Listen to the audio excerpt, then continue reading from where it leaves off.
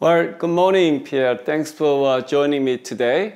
I really appreciate that we can be able to have this conversation. So, not many people know, but open classroom is important. In this time of pandemic, it's giving people not only the opportunity to survive, but to thrive. And they can take the skills, education, career to the next level. So I'm happy to have Pierre Dubuc, the founder, to discuss this important mission. So Pierre, tell us a little bit about your unique story and what I don't think everybody knows about your company, especially outside of France. So it'll be great if you can tell how you started. I think you started when you were very early, your teens, right? So I think this is a very interesting story that people can really appreciate. Thank you and good morning, Yang. It's a real pleasure to be joining you, yet remotely.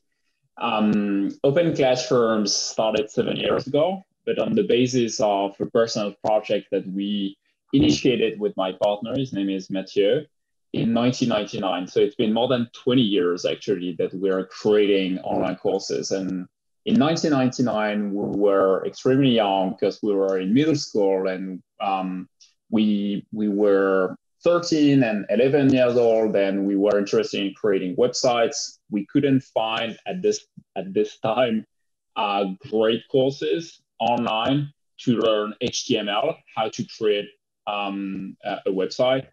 So Mathieu started to create the very first course on HTML, on web development in French. And he published it online for free to share with some friends to help them create their own websites. And from there, I helped him grow the website, this online learning community, all for free for many, many years, parallel to our studies in middle school, in high school, in college. And then it became the reference platform to learn coding in French-speaking countries. At this stage, we didn't have a business model. It was not a company. It was just a personal website for free. But we already had hundreds of thousands of learners every month.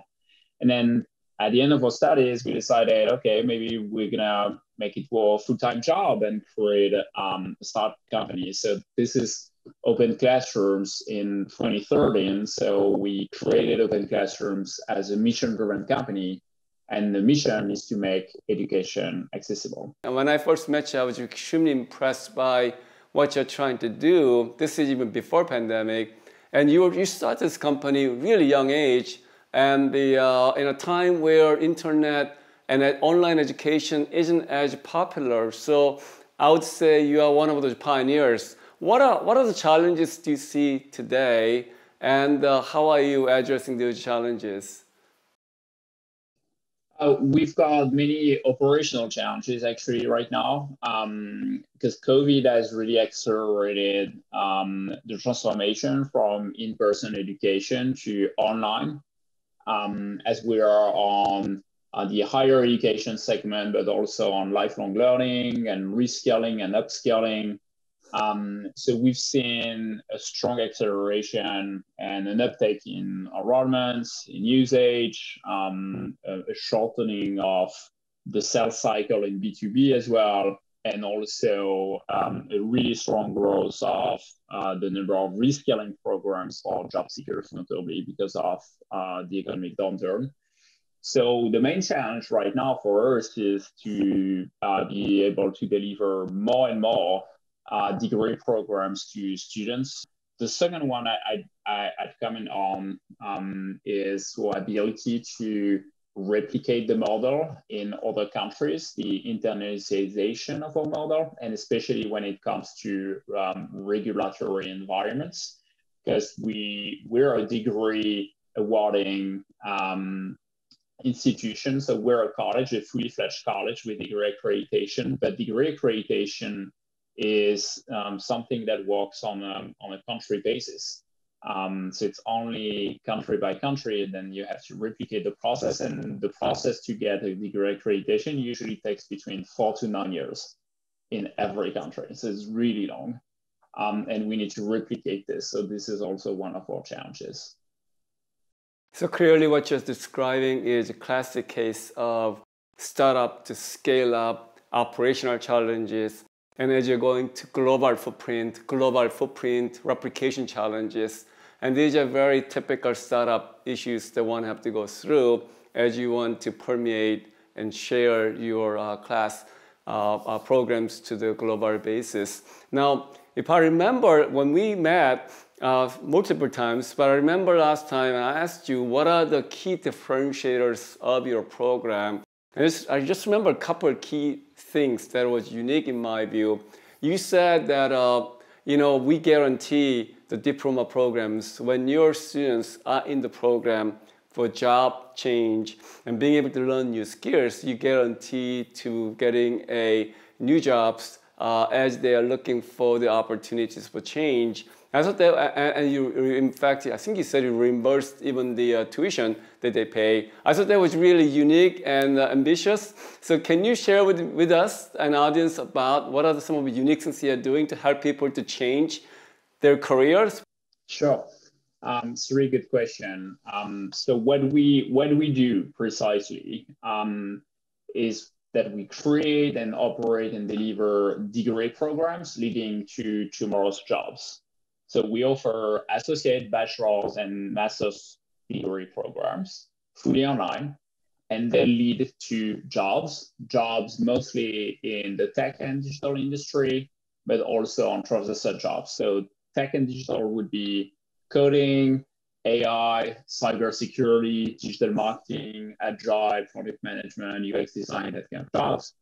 And then we've got also transversal jobs like HR or sales or management, finance, accounting, communication, etc. We cover 50 jobs in total in English and in French.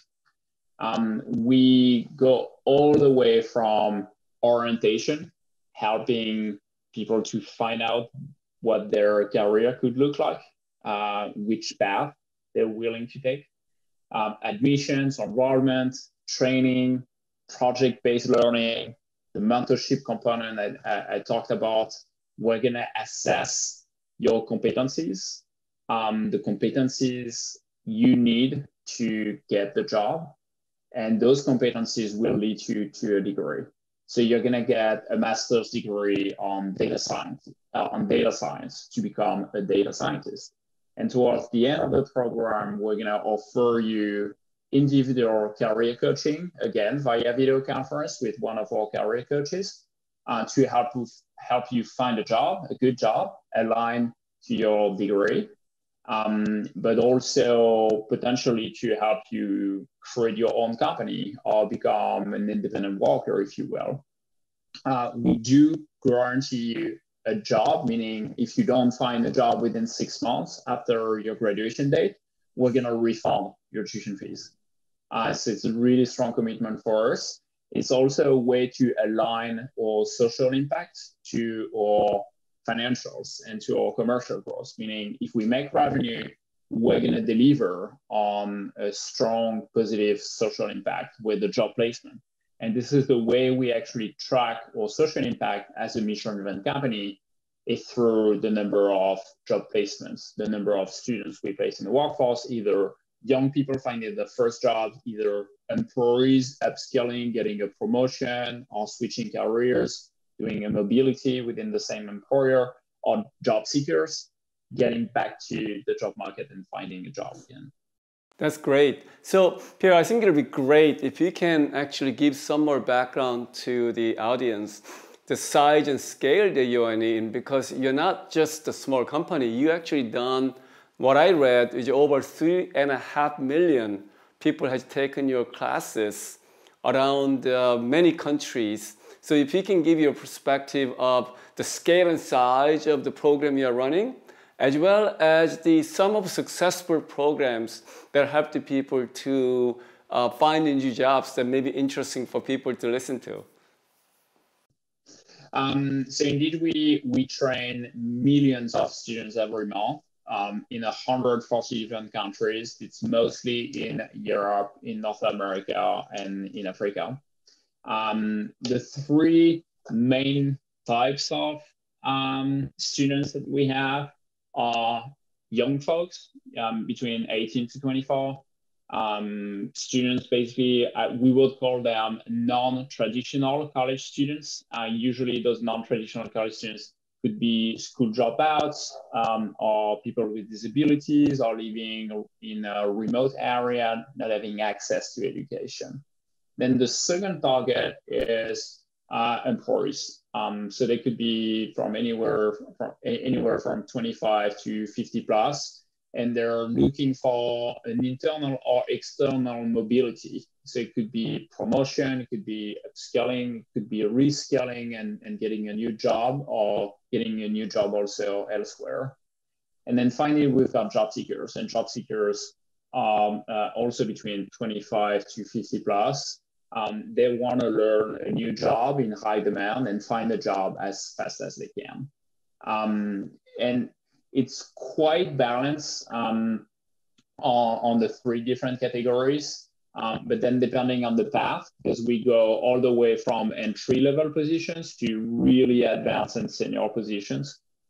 So we can train school dropouts on, the first modules of an associate degree program, up to advanced AI and machine learning engineering at the master's level.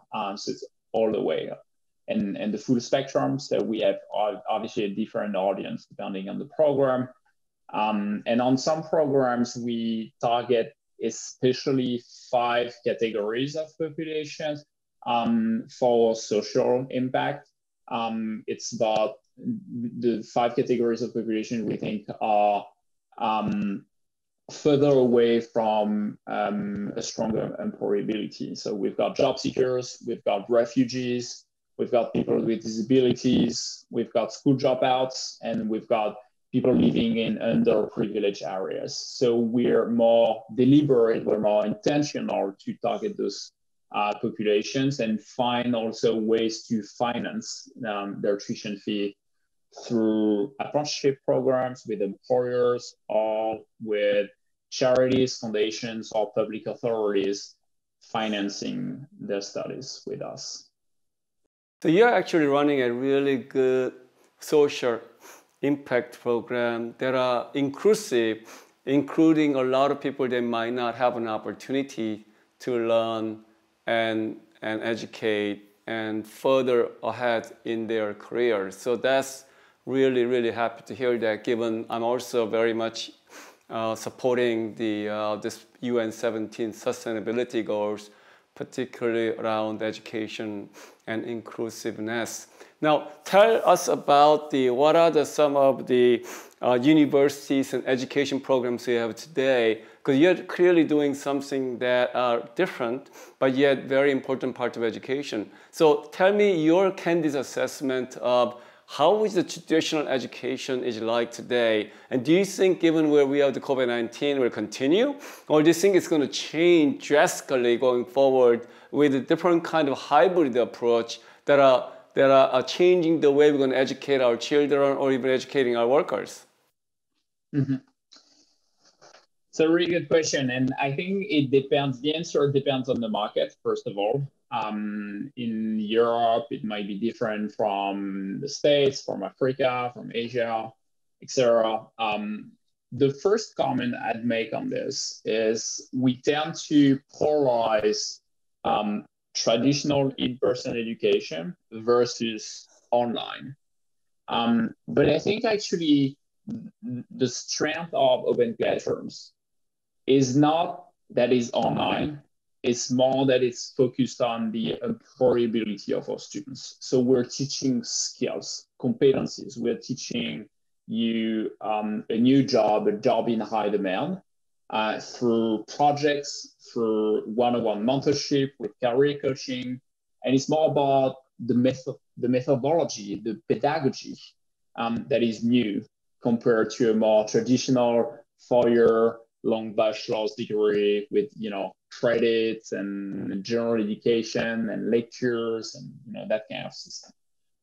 I think this is actually the biggest shift, and you can do that on campus or you can do it online. We do it online, but you can also teach this way, teach differently in a more career-oriented way on campus. I think most higher education institutions will have to rethink the way they teach and especially it will force them to be more career-oriented, to take care, especially of the student outcomes. How many students graduate? How many students find a job? Which type of jobs? Like, is that a good job? What salary? What is the average salary that they can get, et cetera, et cetera? Are the competencies of those graduates in line to what employers require in the local community? Those are really important questions, and it will probably force the shift to a competency-based education, but also to more online education to keep it affordable. And as you know, in the States, affordability of higher education is a massive issue with the rise of student loans and the increasing tuition fees that families have to burden with loans for many, many years. So Pierre, do you think there is an end of a traditional educational system? And do you think it's going to change profoundly? I don't think it's the end. I think Harvard and MIT will still be there next year and probably in 10 years. I do think there'll be a massive shift for more B and C players in the category, I'd say. I think Ivy League universities will have to evolve, but won't disappear. And I'm sure many people will still want to have the full college experience whenever the pandemic will be over. When you look at college students in America right now, actually the majority of those college students are not people around 18 and early 20s. They're actually in their 30s, 30, 35 years old, and they already had maybe 10 years of work experience, but they don't have a college degree, and they go back to college to get this college degree and fast track their career. And those people don't care that much about the college experience in the sense like the campus life. And that will force, the re-engineering of the programs clearly.